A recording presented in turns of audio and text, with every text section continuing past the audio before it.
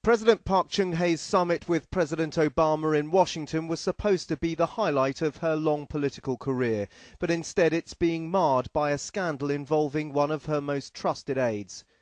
Yoon Chang-jung was her spokesman, accompanying her on the high-profile tour of the United States, but on Thursday he was abruptly fired. This Washington, D.C. police report explains why. Yoon is being investigated for sex abuse while in the city on the same day President Obama and President Park met in the Oval Office. The charge sheet says the offence took place in a bar of a hotel and that he interfered with an intern. The report says he grabbed her buttocks without her permission between 9:30 and 10 p.m. The intern, who is understood to be Korean American, reported the incident the next day. Possibly making a bad situation worse, it's reported Yoon left the US just an hour after the intern reported the incident, and he's now back in Seoul.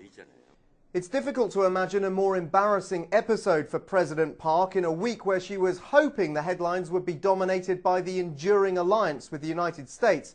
Instead, they're dominated by a scandal involving her official spokesman. Dan Rivers, CNN, Seoul.